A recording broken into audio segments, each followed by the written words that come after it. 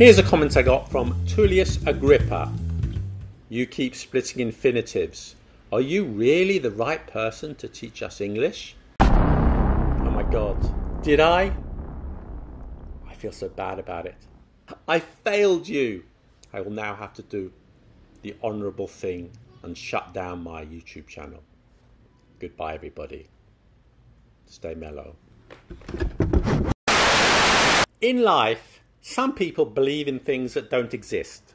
The Loch Ness Monster, a correlation between the position of the planets when we were born and our personalities. Cool-looking backpacks, and the English grammar rule to never split an infinitive. So what is a split infinitive? Take a verb like to go. Take an adverb like boldly. What is the argument? The to and the verb must go together. Never put a word or words between them. Never, never. Listen, everybody, you must remember to always avoid splitting an infinitive. So, you should say, they argue to go boldly, or boldly to go, never to boldly go.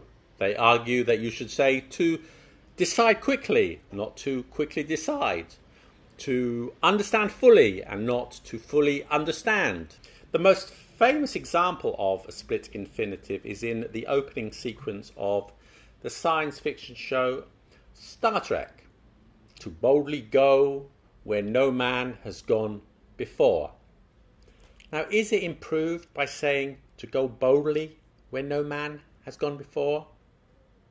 No, sounds worse. The so-called rule was invented somewhere around the turn of the 19th century. Some grammarians at the time were comparing English to Latin, and they wanted English to carry the same purity as Latin. So they tried to impose the rules of Latin grammar onto English. The trouble is, English isn't Latin. In Latin, you can't split an infinitive because it's only one word. And before that time, there was no mention of the split infinitive.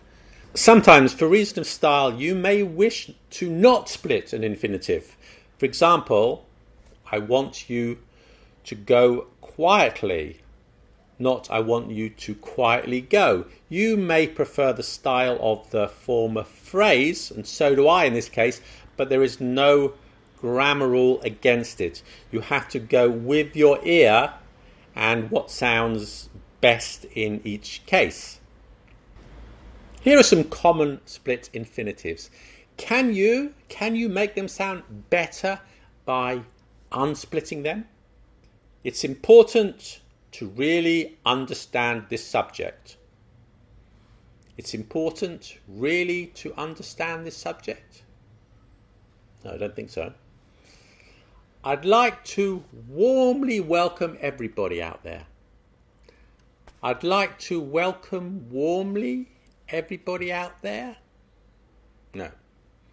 Sales are expected to more than double in the next 6 months. No idea. You try.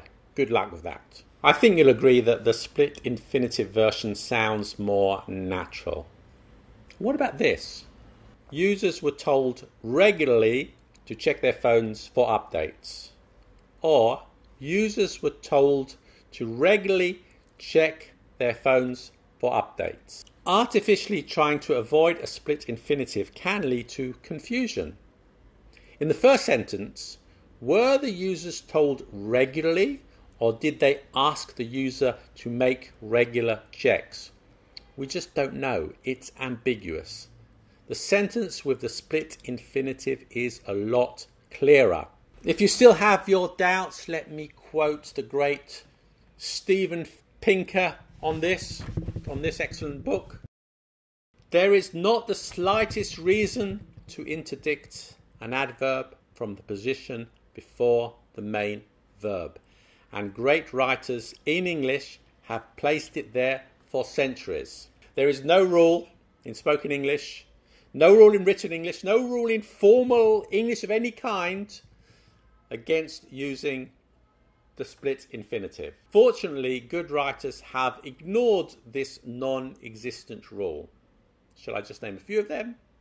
Well, Shakespeare, albeit only once, Jane Austen, Abraham Lincoln, the King James Bible, Samuel Pepys. It's a long list. Do you want a few examples of split infinitives from great writers? I get these from another great book, Oliver KAMM, link in the description. Jerome K. Jerome. One never has time to really think. Samuel Johnson. Milton was too busy to much miss his wife. Mark Twain. The Commission's scheme to arbitrarily and permanently confine the Channel. And let me finish with a quote from the great American writer Raymond Chandler. He had sent his manuscript into the publisher and the editor overzealously corrected it. Chandler was furious and he said, "When I split an infinitive, God damn it, I split it so it will remain split." Well, I just want to quickly thank you for watching that video. Hope you enjoyed it. See you next time. Bing.